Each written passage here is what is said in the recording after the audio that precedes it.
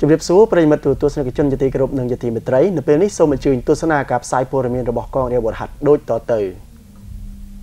លោកនំស្នេហ៍ត្រីសំដុល្លារអញ្ជើញជាអធិបតីភាពក្នុងពិធីប្រជុំបូកសរុបលទ្ធផលការងារកងរាជអាវុធហត្ថឆ្នាំ2017និងទិសដៅការងារឆ្នាំ2018នៅព្រឹកថ្ងៃច័ន្ទ13កើតខែមិញឆ្នាំរកានុស័កពុទ្ធសករាជ2561ត្រូវនឹងថ្ងៃទី29ខែមករាឆ្នាំ2018នៅបញ្ជាការដ្ឋានកងរាជអាវុធហត្ថខេត្តកណ្ដាលបានប្រពៃពិធីប្រជុំបូកសរុបលទ្ធផលការងារប្រចាំឆ្នាំ2017និងទិសដៅឆ្នាំ2018ក្រោមអធិបតីភាពលោកឧត្តមសេនីយ៍ត្រីសំដុល្លារ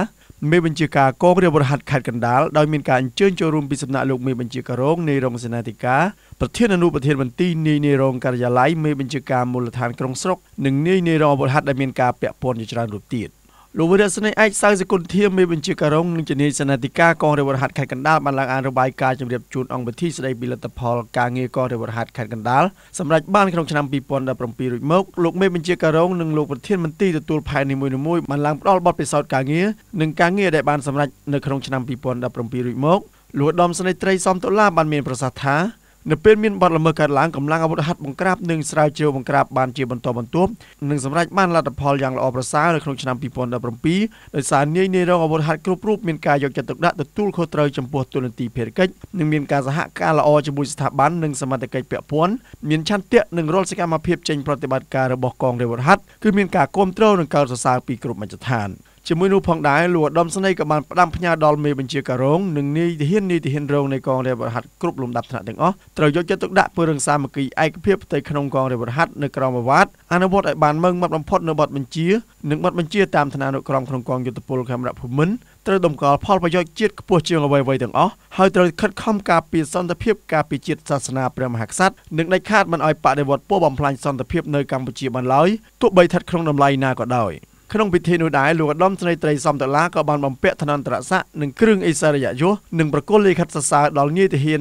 រងនៃកងរាជអាវុធហត្ថដែលមានស្នាដៃផងដែរ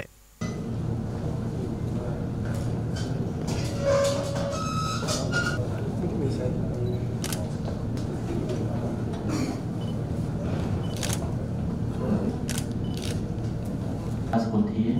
បានឡើងទៅទី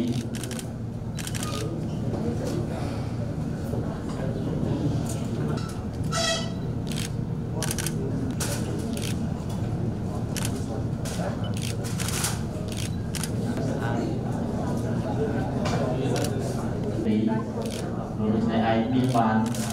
លោកស្នេហ៍ទៅដល់អរគុណ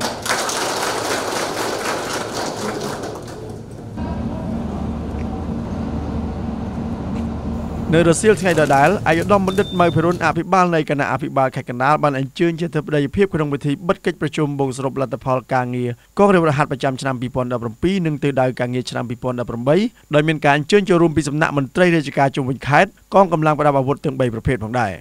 លោកឧត្តមសេនីយ៍ត្រីសំដុល្លារបានឡើងអានរបាយការណ៍ជម្រាបជូនអង្គពិធីស្ដីពីលទ្ធផលការងារកងរាជអាវុធហត្ថខេត្តកណ្ដាលសម្រាប់បានក្នុងឆ្នាំ2017ក្នុងការបង្ការបង្ក្រាបនិងសង្គ្រោះនិងទិសដៅបន្តរួមមានថែរក្សាសន្តិសុខរបៀបរៀបរយសង្គមចាត់វិធានការកែតម្រូវសម្ដាប់ធ្នាប់កងទ័ពស្រាវជ្រាវបង្ក្រាបរាល់បទល្មើសត្រៀមកម្លាំងនិងមធ្យោបាយគ្រឿងបំពាក់ក្នុងការអន្តរាគមន៍ជួយសង្គ្រោះជីវិតមនុស្សសហការពង្រឹងការអនុវត្តច្បាប់និងបទបញ្ជាបន្តយកចិត្តទុកដាក់ធ្វើការអប់រំចិត្តសាស្ត្របន្តយកចិត្តទុកដាក់ធ្វើការវឹកវើដើម្បីលើកកម្ពស់សមត្ថភាពវិជ្ជាជីវៈជំនាញបន្តធ្វើការកំណែតម្រង់ចាត់តាំងនិងបុគ្គលិកឲ្យស៊ីចង្វាក់ដើម្បីប្រសិទ្ធភាពការងារថែរក្សាមធ្យោបាយគ្រឿងបំពាក់ដែលមានស្រាប់ឲ្យបានល្អប្រសើរយកចិត្តទុកដាក់ជីវភាពហូបចុកស្លៀកពាក់និងអនាម័យកសាងអង្គភាពគ្រប់គ្រងអចលនទ្រព្យនិងបន្តសាងសង់អគារដែលកំពុងដំណើរការនិងជួសជុលអគារចាស់បន្តជំរុញផ្សព្វផ្សាយនៅស្នាដៃសមិទ្ធផលដែលកងរាជអាវុធហត្ថសម្រេចបានជូនសាធារណជនពង្រឹងការដឹកនាំបញ្ជានិងត្រួតពិនិត្យវិតម្លៃផ្ដាល់ពិន្ទុនិងបំផុសចលនាប្រឡងប្រណាំងធ្វើការសរសើរលើកទឹកចិត្ត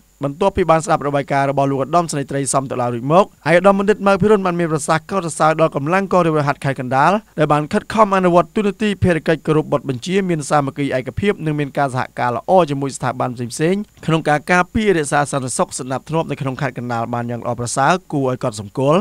ឯកឧត្តមក៏បានកោតសរសើរដល់កម្លាំងអាវុធហត្ថទាំងអស់ដែលបានយកអស់កម្លាំងកាយចិត្តធ្វើការទប់ស្កាត់និងបង្ក្រាបនៅបទល្មើសដែលកើតមានឡើងការពីអាយុជីវិតប្រជាជនដូចជាការបរិច្ចាគឈាមនិងការគៀងគរសពរដ្ឋជនបរិច្ចាគនៅធនធានដើម្បីជួយដល់ប្រជាជនទីទល់ក្រអតីតយុទ្ធជននិងគ្រូសាអាវុធហត្ថដែលជួបការលំបាករាល់ប្រតិបត្តិការរបស់អាវុធហត្ថគឺមានវិន័យគោរពច្បាប់មានវិជ្ជាជីវៈ ច្បាស់លាស់និងមានគុណធម៌ដែលជាហេតុនាំឲ្យកម្លាំងកងរាជអាវុធហត្ថមានការទទួលស្គាល់ពីគ្រប់មជ្ឈដ្ឋានទូទាំងប្រទេស